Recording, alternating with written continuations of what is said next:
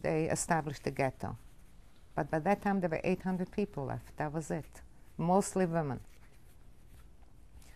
And we lived there for about a year. Also meager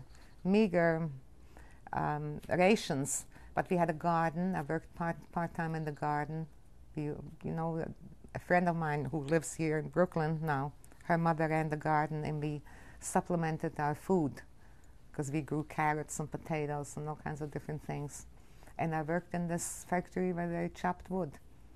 But I worked, you see, first I even chopped my finger off almost once.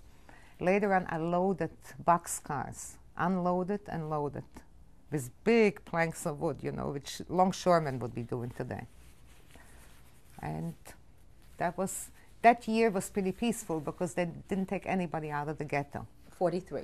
43, from 42 to 43, till Yom Kippur 43. Yom Kippur 43. And we had a commandant there.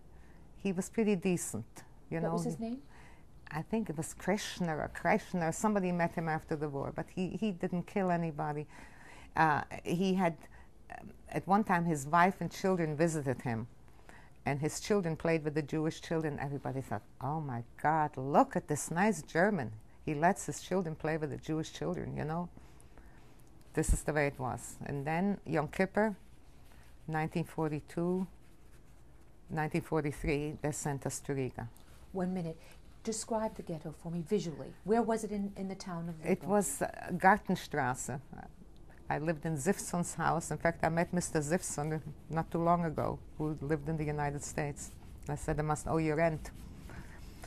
And I had a few friends. We lived 7 people in one room. And there were six-room apartments, so all these people shared one kitchen and one bath.